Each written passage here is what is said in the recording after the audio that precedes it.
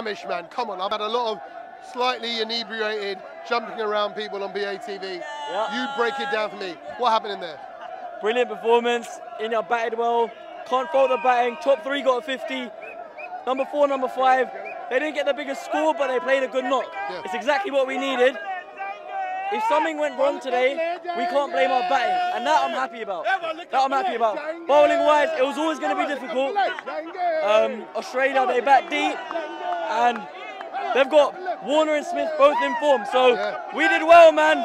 2 wins out of 2, that's what we needed. And our opening 2 again.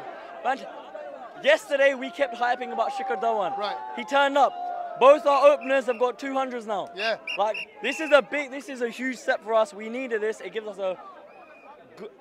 a lot of confidence. Kohli got a 50, solid.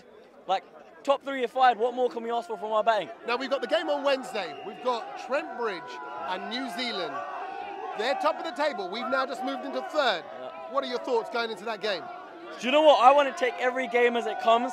Some people are saying we need to lose the game at the start. I don't believe in that stuff. Let's take every game as it comes, play to our potential.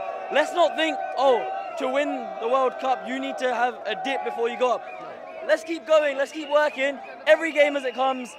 And yeah, hopefully, I'm confident for New Zealand, and I'm backing the boys. Awesome. What kind of message does winning today against Australia so convincingly send out to the other World Cup teams?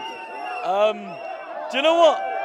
I was really worried about India because Dhawan wasn't in form, like we were waiting, and now that our top 3 are fired, it's given a lot of confidence going into the next few games. So I think all teams will be intimidated, and I'm not saying this because I'm an India fan. The stats speak for themselves. Like today, we dominated the batting against Australia.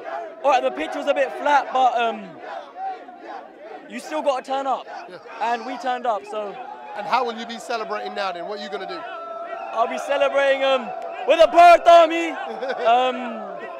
Enjoying the moment, as you can see. Get involved with this lot. No. There's a bit too much going on down there. But I'm just happy, man. India won. I can't ask for any more. Thank you. 2 out of 2, man. 2 out of 2. Top man. Thank you.